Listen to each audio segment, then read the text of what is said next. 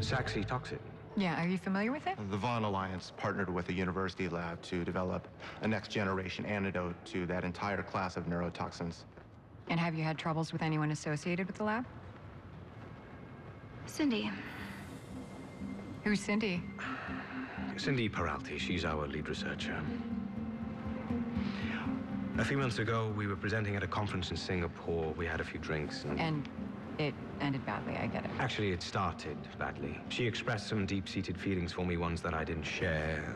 So when I declined, she took it hard. He is being polite. She went Fatal Attraction for a couple of weeks. And you still work with her?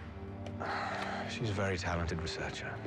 Detective, we're all misled by our hearts sometimes. It shouldn't end a career.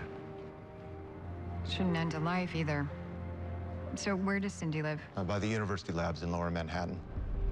So in the city, near the restaurant, and with access to saxitoxin.